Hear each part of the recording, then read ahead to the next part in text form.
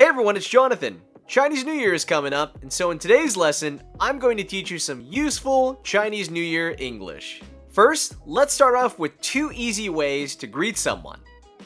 Happy Chinese New Year.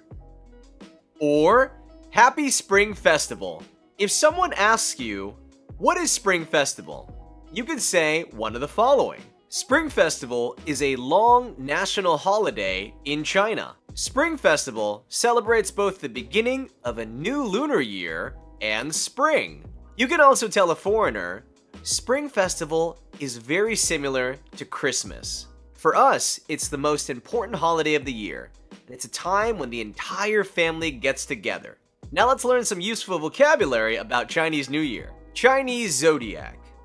Year of the Ox. Oh, by the way, what's your zodiac sign? Let me know in the comments. I'm a rabbit. Family reunion. Annual dinner. Red packet. Or red envelope. Now be careful. I once heard someone say red pocket. Remember, pockets are the things on your pants. Psst, 别忘了送给老师红包. Fireworks. Firecrackers. Decorations. Lanterns. Couplets.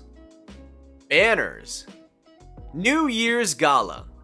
And finally, let's learn how to say some very common Chinese New Year greetings in English. I wish you happiness and prosperity.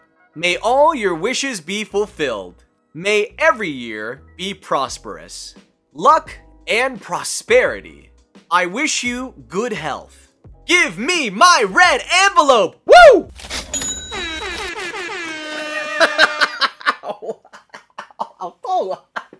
Well, that's all for today, ladies and gentlemen. But here's your homework. Make a sentence using one of the words or phrases we learned in this lesson in the comments. And also, Happy Chinese New Year. I wish you good health, prosperity, luck, and great fortune.